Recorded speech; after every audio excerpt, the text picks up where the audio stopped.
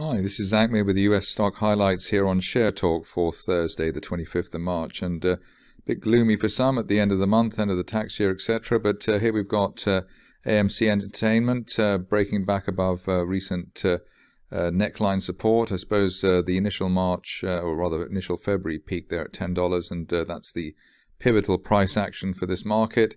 End of day close back above 10.10, and we're looking hopefully for a push higher. Had a minor bear trap below yesterday's low, which was good. We've also had a test of support above the 50-day moving average at $8.17, which is also a plus point. And as I said, above $10.10, hoping to retrace or retest the early March or the mid-March resistance there towards $14 over the next couple of weeks.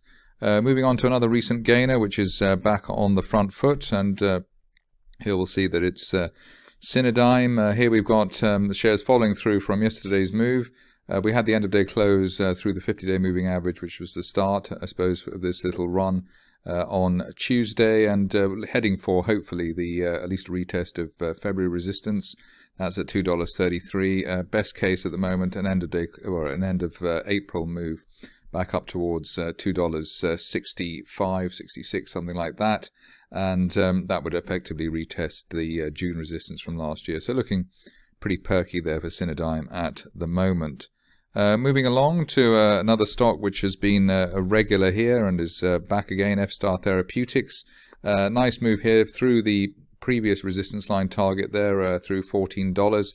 That line there from back in January last year. The view now is that while there's no end of day close back below $14.40, which is where the line is, we're looking for a target here as high as the October resistance line projection there at $20 as soon as the end of next month. Stock of the moment and maybe stock of the year, and could even be the stock of the decade in terms of newsworthiness, is GameStop. We had a little game with the shares going from February into March. We had two potential, well, we had a support area there around $108. Resistance there at the top of the gap at around $212. So we managed to go from those two levels. Actually overshot on that particular situation.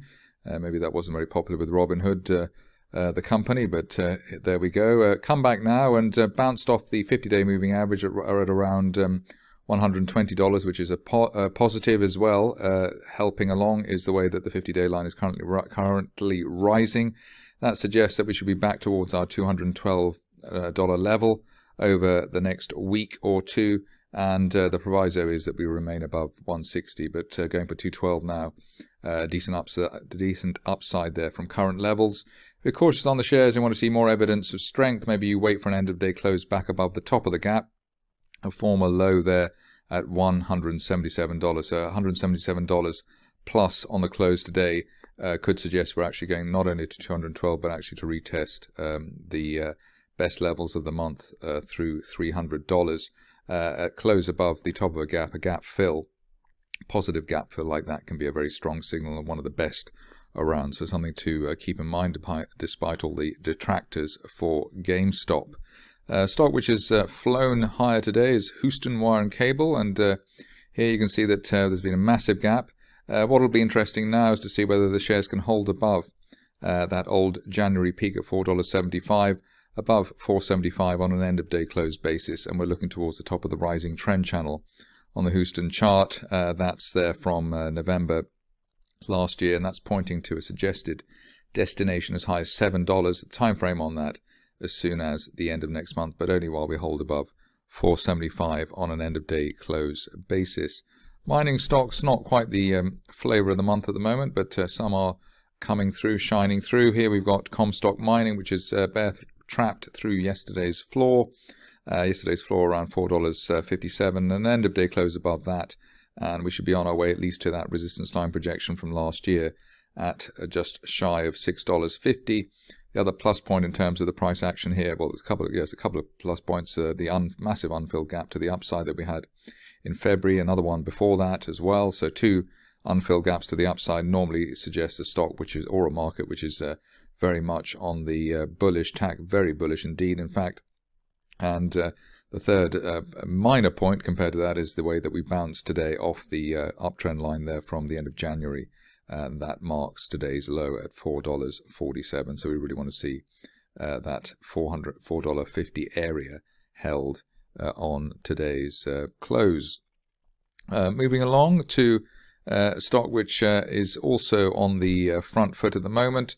Here we've got POLA Power, and here the situation is we've got another support rebound. So and actually, in fact, as it stands, a key reversal to the upside. So an end of day close above $11.63 today would be enough to give us that key reversal up, and also suggest that we could head up towards the 50-day moving average at $15.39. Bigger picture target over the next, I suppose, month or so would be a move to that resistance line projection there from the latter part of last year at $22 plus, perhaps as soon as the end of next month, if we get a decent kick off this key reversal that we've had today. On to another stock which is giving the bulls a good run for their money, and not quite so famous as the other ones but we've looked at, but a great chart nevertheless. PRQR Therapeutics, massive move here today, and the message at the moment is that while we're above that late January peak at $6.34, we should see further significant upside. Initial target I've got here up to $10, which is a March resistance line projection. Should be seen over the next couple of weeks or maybe sooner. If you're looking for more than that, then I suppose it's rather obvious that we look back towards the early 2019 resistance area around $15, but $10 I think is a fair target, especially after today's bumper move to the upside. On to a stock which I poo-pooed and laughed at slightly yesterday, Freight Car America. I suggested it was a rather 20th century sounding concept, but we did manage to hit the top of the rising trend channel there, January 2020 resistance line at $4.90. Looking for an end of day close through $4.90 to give us a target for the end of next month, which would be an August resistance line projection, currently promising a target as high as $6.20. At this stage, I suppose really back below the recent resistance of the last couple of sessions at $4.30, really slowing down the idea of further progress there.